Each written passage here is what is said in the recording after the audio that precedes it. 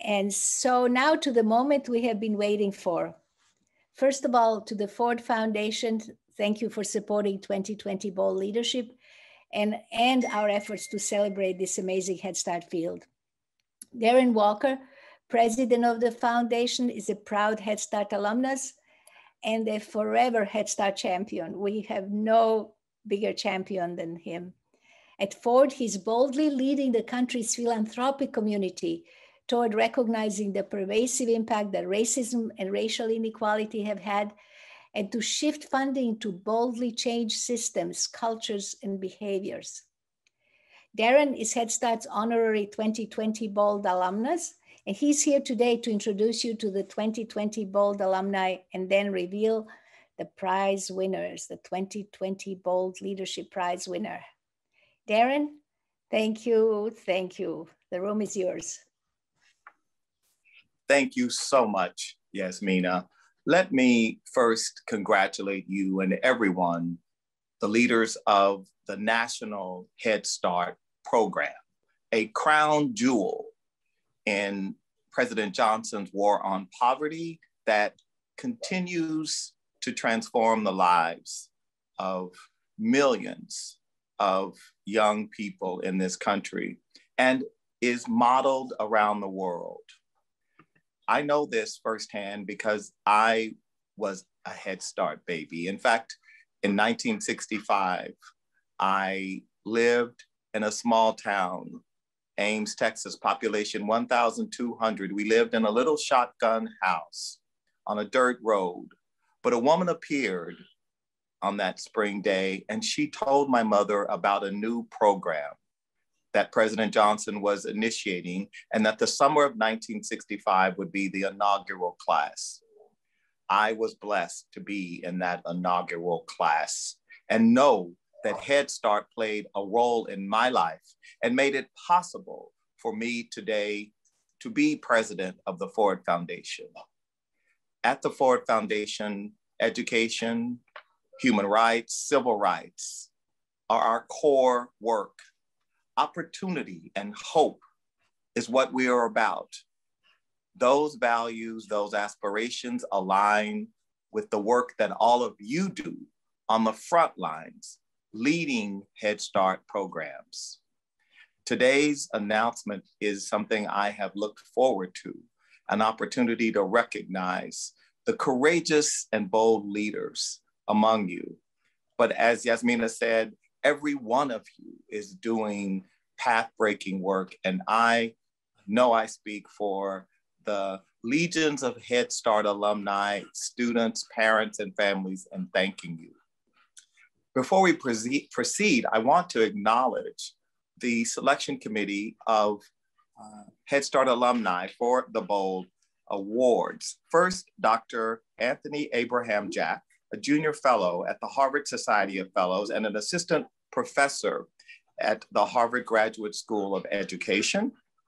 Second, Ili Askia, the executive director of Gideon's Promise, an Atlanta-based nonprofit that works nationally to transform the criminal justice system by building a movement of public defenders who provide equal justice for marginalized communities.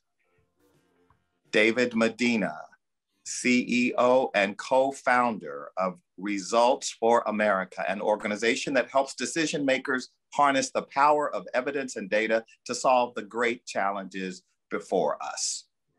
Dr. Joseph I. Castro, Chancellor of California State University, a bold leader in his own right. He is the first Californian and first person of color to serve in this critically important role.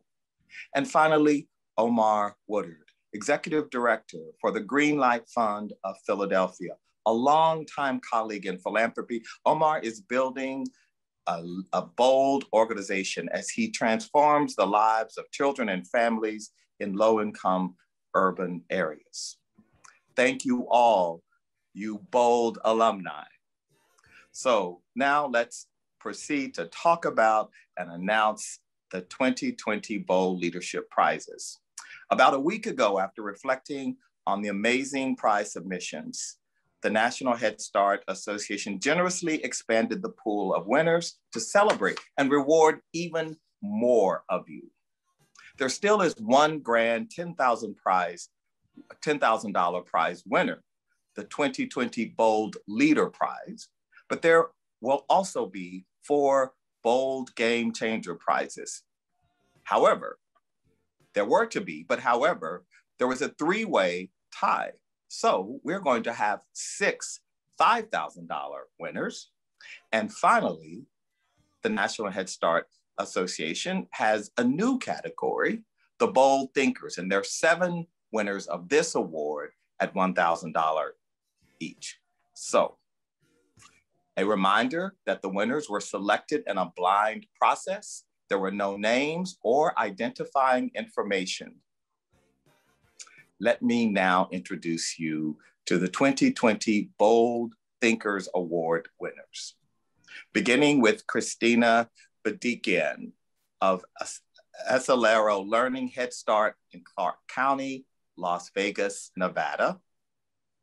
Elizabeth D. Camellia of Pasco County Head Start, early Head Start in Land O'Lakes, Florida. Deb Hendricks of Marion Community Schools Head Start, Marion, Indiana. Lori Hopper of South Central Human Resource Agency Head Start and Early Head Start in Fayetteville, Tennessee. Macy Jones of Alexander County Head Start in Taylorsville, North Carolina. Maria McNair of Lutheran Services of Florida, the Duval Head Start and Early Head Start program in Jacksonville, Florida. And finally, Jessica Moore of Wayne Metropolitan Community Action Agency in Highland Park, Michigan. Congratulations to each and every one of the 2020 Bold Thinker Award winners. And now, the 6 recipients of the 2020 Bold Game Changer Prize. First, Willing Chin of Grand Street Settlement in New York City. Stacy Lewis of 3 to 5 Community Action Partnership of Lancaster County, Pennsylvania. Melissa McFeeters of Franklin Pierce Early Learning Center Head Start in Parkland, Washington. Nicole Lee Mensing of Community Action Partnership of Ramsey and Washington counties in St. Paul, Minnesota. Alina Vega of Vista Del Mar of Home Safe in Los Angeles.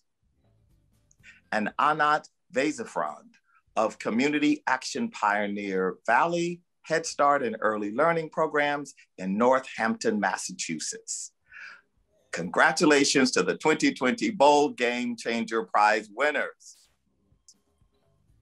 And now, it is my great honor and privilege to announce the 2020 Bold Leader. Her name is Maggie Evans, and Maggie Evans is the Executive Director of Agribusiness Child Development, providing early childhood education and social services to farm worker and other eligible families across the state of New York. In Maggie's submission, she said these words: I have learned to recognize when to be cautious and when to be audacious. I know we need more leaders like Maggie Evans, and I am eager to hear from her. Please join me in welcoming the 2020 Bold Leader Award winner, Maggie Evans. Thank you. Thank you. Thank you so much. Maggie, this is so exciting for all of us. This award is such a recognition. I think all of the folks I have just announced are deserving. They're doing amazing work. But Maggie, this has been a particularly challenging time. You have led a statewide program. You have led during a time that is unprecedented. We have never, certainly in our lifetimes, but probably in the last century, experienced what we have experienced. And yet, leaders of Head Start programs across this country have been the backbone of the education systems and provided with courage and wisdom and boldness the leadership, the civic engagement, the representation that ought to make us all proud. And you in particular have personified the very best of Head Start, Maggie. So tell us, what is the takeaway that you have learned this year from your programs that give you hope and help you to believe in the future? Well, thank you so much, Mr. Walker. What an honor and a privilege to be talking directly with you. Thank you to the Ford Foundation, obviously, for lending you to us this afternoon. I do want to just, if I could, first thank the National Head Start Association for, I don't know, it's a beautiful and amazing award. It really is. And I think through Yasmina's leadership over the last decade, you know, the association has really done a wonderful job of showcasing Head Start programs. And I'm just really grateful for this, this one more recognition that the association is giving Head Start programs throughout the country. I want to congratulate the 328 nominees. I think it speaks volumes that someone in your world nominated you and obviously care about you and respect you. And I think it's a fabulous tribute to all of you. I certainly want to congratulate the bronze and silver winners as well. You know, I think, but for a few words in one's application, you all could be sitting in this chair, quite frankly. So I thank you, and I'm so incredibly proud of the work that Agribusiness Child Development does that has allowed me to be bestowed with this really wonderful award. I want to just give my comments context for 1 second and explain who we are as an agency. You know, Agribusiness Child Development has been around for 75 years. We're also known as ABCD as our acronym. We are the sole provider of migrant and seasonal Head Start services in New York State. So we work with the agricultural community, and you know, for eligibility purposes, our families have to be working in ag. Both parents should be working, and 51% of their income comes from agricultural work. And these are the families that we have served over this last year, and it's their work that has inspired us to roll up our sleeves and deal head on with this pandemic. We also have a Seneca County Head Start, a regular Head Start program, and an early Head Start program in Orange County as well. But these are all essential workers we're serving, right? Whether it's farm working families in migrant and seasonal Head Start, or frontline staff in hospitals that regular Head Starts are serving, or American, Indian, Native, Alaskan Head Start programs. We are serving essential workers. So I think the question is, how could we not be providing these services despite, excuse me, this pandemic? I think every day since mid-March, when New York shut down, and we chose, and it was an extremely difficult decision to make, to close down our program in a physical sense. But we immediately, within days, moved to virtual services because we knew our families, even prior to the pandemic, are isolated. They are, you know, culturally and linguistically challenged in the greater society, right? Immigration reform, or the lack thereof, has really made these a vulnerable population. And And so to remain connected was instrumental to us. And really, we did everything possible to assess where families were. I think our work for the last couple of years in diversity, equity, and inclusion kind of laid the foundation for us to really meet this pandemic head on. We really, we sent out surveys to parents and staff to assess their capacity from a technological standpoint.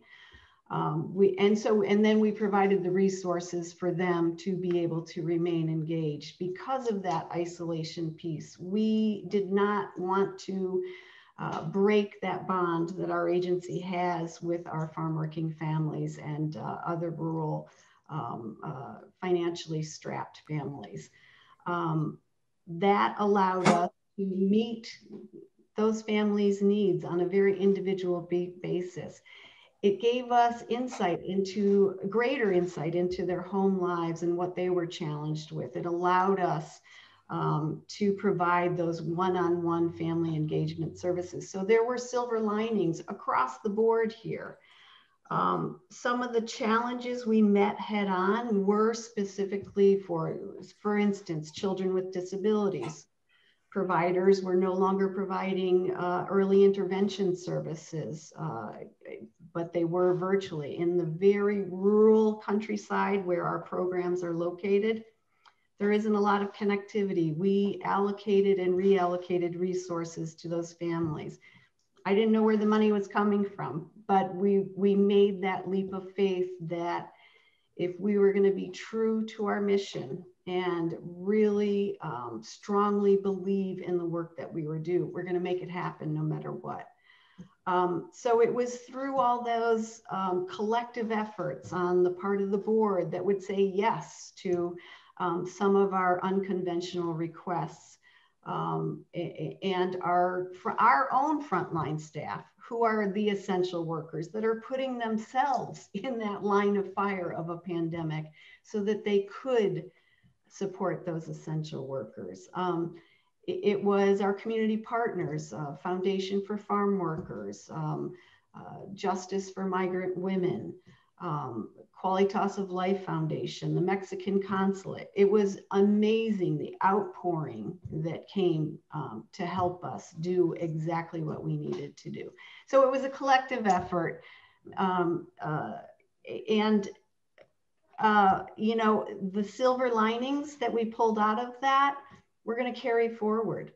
In an effort to support our staff, another, I thought, a bold decision in order for staff to remain employed when they had school-age children at home, we opened up school-age classrooms in our centers that had never done school-age programming before. Again, we weren't sure where the money was going to come from, but it was the right thing to do to support our own essential workers. So it's been a year of learning, of challenges, of tension, anxiety, but I would say to the Head Start world, we are so much the better for it. And I'm gonna reiterate what Yasmina said.